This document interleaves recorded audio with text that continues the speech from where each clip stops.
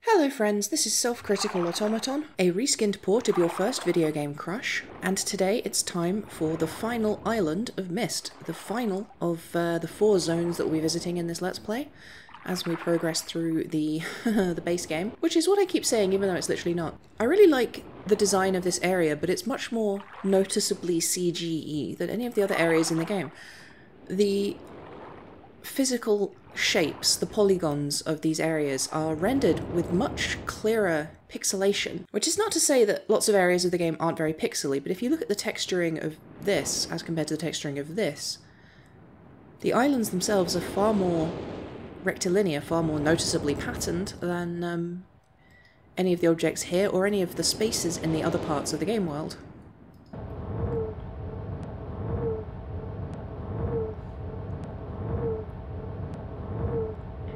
So this looks like it's another audio puzzle,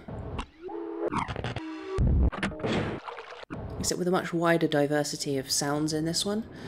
Apologies, by the way, for the audio in this one. Obviously I'm recording right now, so I can't tell, but I'm sure it's going to come out nasty. So, well, that lit up. I'm sure that did something. I'm going to assume that... Actually, is that... Okay, so that's obviously a radio recorder, a microphone, and a radio transmitter dish. So, I'm going to assume that Atris's noted fetish for weird noises, you know, that nasty, nasty boy, this is where he's been coming to get his fix, with all his weird apparatus. So if I turn all of these on, I assume that that's going to help in some way. And indeed turn him on too, probably. Now this is some peak early CG art looks. I mentioned last episode that there's a nostalgia for like 2001 era CG, but there is a uniqueness, there is a sort of a feel unto itself that CG art has that I think that other forms of art don't necessarily share. They do look certain kinds of ways. Even this early example of, you know, commercialized audio art still has this other... Is that the lights? That's delightful. Still has these examples of this particular feel, this particular weird squiggliness that you get on a lot of surfaces. Well, did that help? Sounds like it did.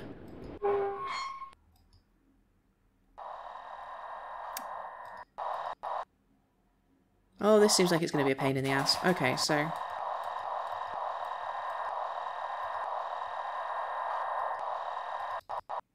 It looks like I can set this to point in different directions.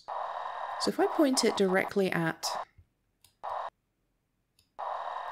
whatever that is, if I can get it to actually look at the damn thing instead of scrolling incredibly fast after about a second of holding down the button. Oh, maybe Atris was into BDSM. Maybe he just liked torturing people. Maybe that's why this is so frustrating. So if I can identify what kind of sound that is...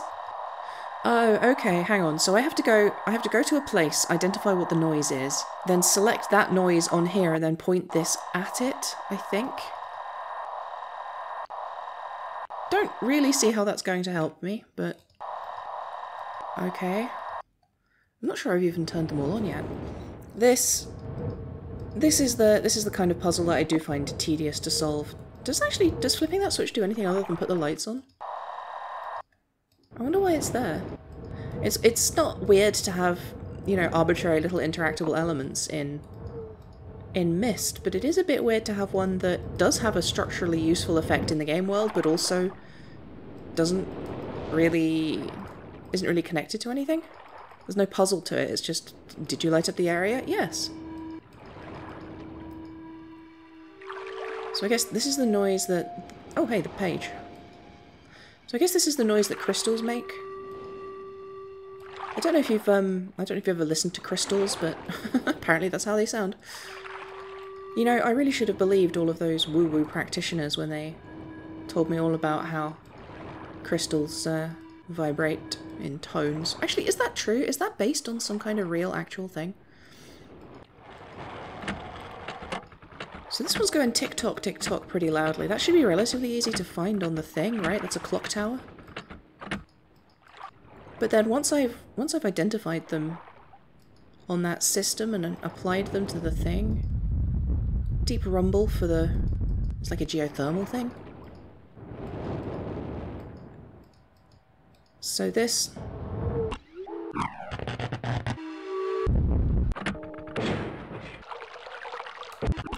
I presumably need to identify the different sounds and then activate it to get in there, but how do I know what order the sounds go in?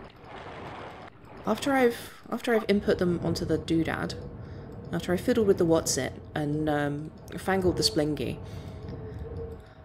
These are all... I know, aren't we just relentlessly twee, we British people? I'm sure all the Americans out there are being delighted, but those are not noises that people generally make. This one might be a pain in the ass. Oh, okay, hang on, that's clock tower. So if I get clock tower lined up right, do I have to line it up on the dish, probably?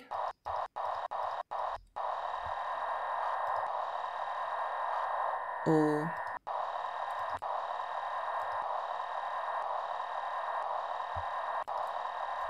okay, I'm going to assume that I need to identify these correctly on the thing to match the angle, I guess.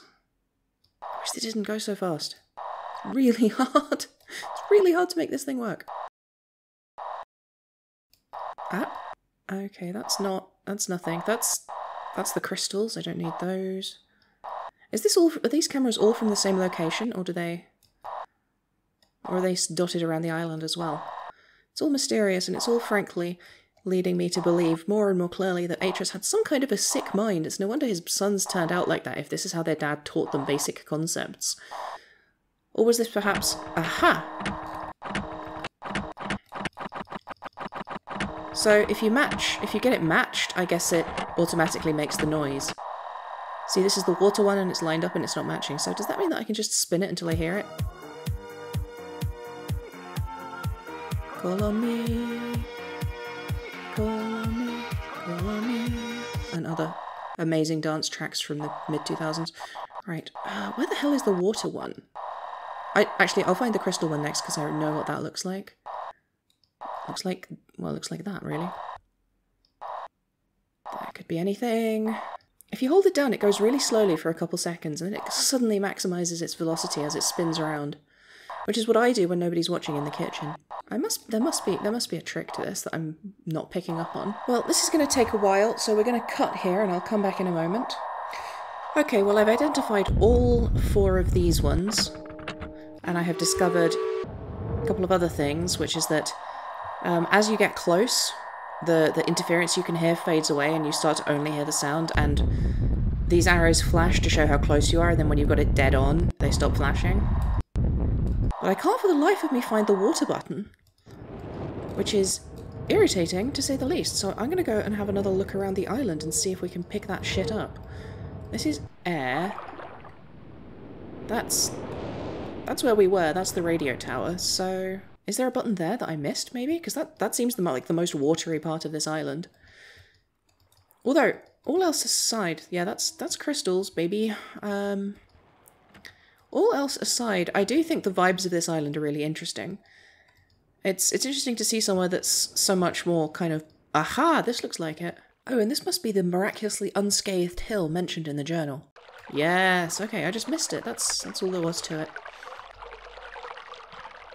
This is actually a really nice animation and very advanced for the time. It's especially as convincing that you can only really see the edge of the animation just here. It's one of the most convincing animations in this entire game, which is, pretty good. Pretty good for 1993, am I right? So, now that I've done that, I can run back over here and input the final part of this puzzle, and then finally, Atreus will... that's a little bit too much of a... maybe I'll cut that. So, I've now successfully identified all five locations, and, yeah, I gotta say, this puzzle is bullshit. Each of these has a marker in it. It has one of these urns, or the ability to see the landmark itself so that you can pick out where it is. Water doesn't have that. You have to inch by inch, progress this a few clicks at a time, all the way around, all 360 degrees until you find the damn thing.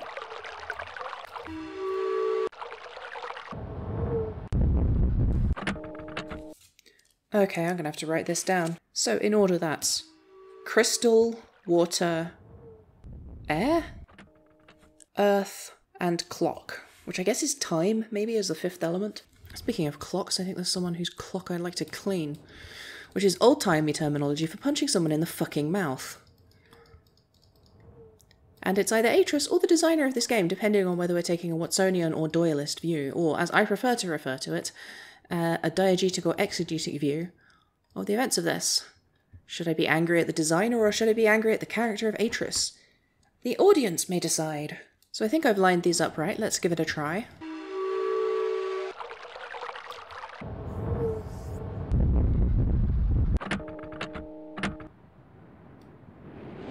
That do it? There we go. All right. Actually, I find myself wondering what's up with the apparatus. Because, well, this is clearly a submarine, let's be honest. When we first read the book that led to this age, in fact, no, when we read one of the other books, there was mention of his explorations of one of the ages requiring some kind of submarine apparatus, some kind of ability to go underwater. I assumed that was the rocket ship that got us to this age, but clearly it's this. This is the submarine he built, so why the hell did he need a rocket ship to get us in here? Doesn't make any sense. However, if I was ever building a submarine, I would make sure to give it a nice checkered wood grain floor. Look at that, that's delightful. So, what we have here is the single most tedious puzzle in the entire game. What I'm going to do is I'm going to write down the solution in advance, tell you what the puzzle is, and then just solve it. Because frankly, I think it's a huge pain in the ass to actually try and do. So, what we're about to do is traverse a pitch black, impossible to see maze, which has 14 correct inputs that we have to do in order, and if we make any mistakes, we have to backtrack and start over from the beginning. Now, how do we navigate through this this pitch black location? Well, we have to identify specific sounds and move ourselves in relation to the sound that we hear.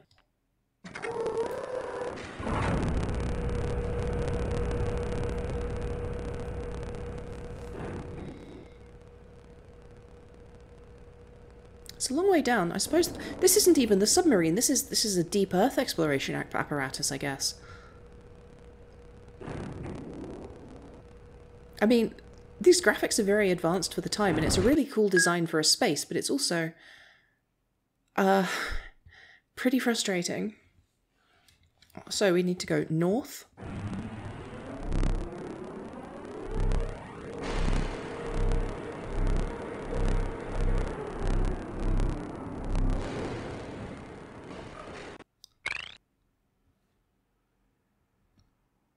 West.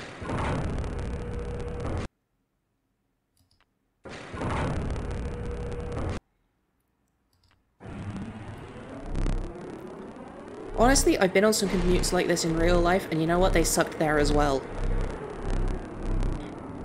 It really just goes to show that, you know, artists create what they know, and that is true of game designers as much as anyone else. You can definitely tell that whoever designed this particular puzzle, presumably the guy who designed all of the rest of the puzzles in the game, definitely had to travel a long way on public transport in order to get into the office in the morning, and decided that the most ethical thing to do would be to share that extremely frustrating responsibility with the entire rest of the world. Next we go east, and at this point, I think I'm just going to cut the rest of this and join you in a minute after I have lost my goddamn mind.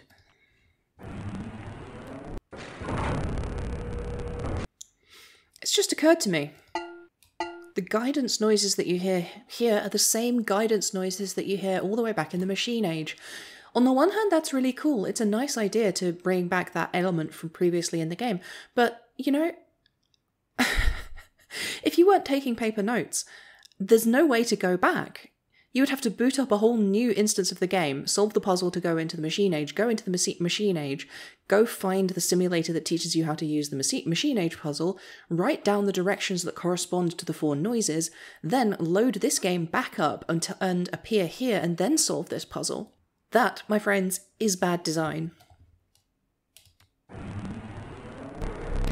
It's nice that the tracks vary from time to time. I'm going to assume that that means I'm on the right path. I just had to backtrack a whole bunch and redo a bunch of sections. I've been at this for about 8 minutes now and I'm ready to kill a man. Specifically, I'm ready to kill the man who coded this. Actually, no, that's unfair. Only the puzzle designer needs to die, and if they're the same man, I'm going to kill him twice.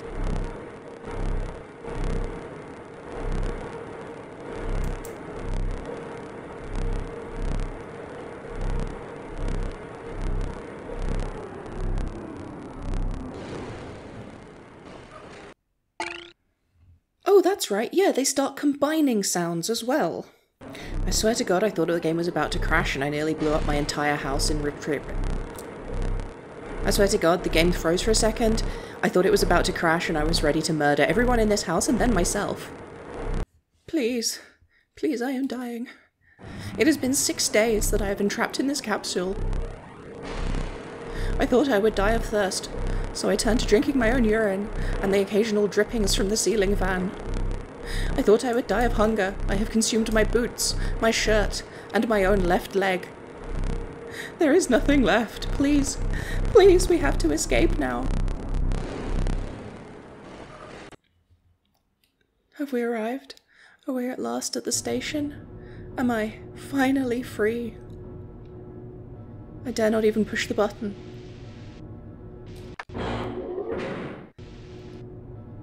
So, yeah, one of the worst fucking puzzles in games, frankly.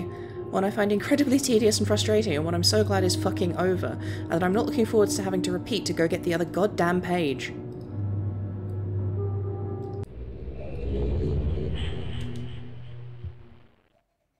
Someone designed this puzzle, and that person needs to pay. Ideally with their life, but I will take monetary recompense. So I guess I'll go give Cirrus his fucking page, and then that's going to be it for today. Because, ooh, I don't even know if this... I usually keep track with a timer whether I'm running up against my personally imposed time limit of 20 minutes per episode, but you know what? I had to stop and start it so often I've lost track completely. So even if this episode does run short, I'm ending it after this because, ooh, I'll lose my goddamn mind. Finally returned. Shut up, you smug bastard. bastard. I owe you a debt of gratitude, for you have nearly released me. My name is Cirrus. I trust that from your explorations you've become convinced that my wicked brother Fangle is guilty, and I am innocent. It is I who am wrongly imprisoned here. Imprisoned by my father. I don't know who you are, or how you came to this island, but I assume you must at least know something of the books. His father was a master of the books. He wrote hundreds of them, all describing and linking to the fantastic places and ages which he had discovered. The room in which you now stand was our father's library. It was here in this room, on this island named Myst, that he housed most of these books. But such a waste. By now, you have surely discovered that Akhenar has burnt and mutilated most of these books. Why? Our father was always watchful of our exploration. We grew up under his strict supervision. But when we came of age, he gave us unbridled access to the Myst books. He began to leave our adventures more and more unchecked. Unsupervised as we were, my brother began to become disturbed. He began to take more from the Myst ages than he had given. Soon he gained a twisted pleasure from the conquest and destruction of the other ages. It was horrific. His thirst for destruction But alas, even I discovered his insanity too late. He had completely destroyed all of the Myst ages but 4. I wasted no time. In warning my father, I thought he would recognize Akenar's guilt. But in a fit of rage, he imprisoned both my brother and myself within the pages of these books, designed to hold us until he could judge which of us was guilty. To discover the truth, our father embarked on one final journey. However, he has never returned. I can only assume that he perished along the way, leaving me, an innocent victim, trapped forever. But now, you are here to release me.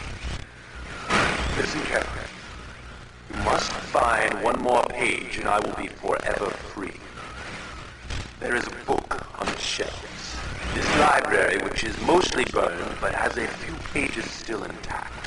It is the last book on the middle shelf. Find it. This book is filled with a variety of patterns. Find pattern 158 and recreate it on the door of the fireplace. This will bring you to the last red page. Bring that page to me, and I will finally be released and able to reward you, of course. Ignore the blue page. That page finishes my brother's book. It chills me to even think what would happen if you were to release him. Yeah, you know what? I'm done with you, buddy. After the hell you just put me through, frankly, you and your brother can stay in those fucking books forever. I don't care. In fact, the only reason I'm going to go through with this thing is the hope that I can possibly find your missing father and murder him for building this fucking thing in the first place. Then you'll see how it is, won't you stupid bastard? Anyway, so what he told us is that, yeah, so their dad taught them to do magic shit. Their dad made a whole library full of magic books that take you to places. Once they grew up, they started to get suspicious and unpleasant. Cirrus here says that Akenar decided to get a bunch of the inhabitants of worlds to conquer other worlds, and Cirrus tragically had to look on with no possible way to intervene. Oh dear. And the culmination of these terrible acts was the burning of the library and the destruction of all of those worlds. Or possibly just the access to those worlds. It's still kind of unclear. I'm sure that when I get the next page for Akenar, he'll say basically the same thing about the other brother. Cirrus also mentioned that their father trapped them both in these books while he tried to figure out which of them was guilty for what was going on.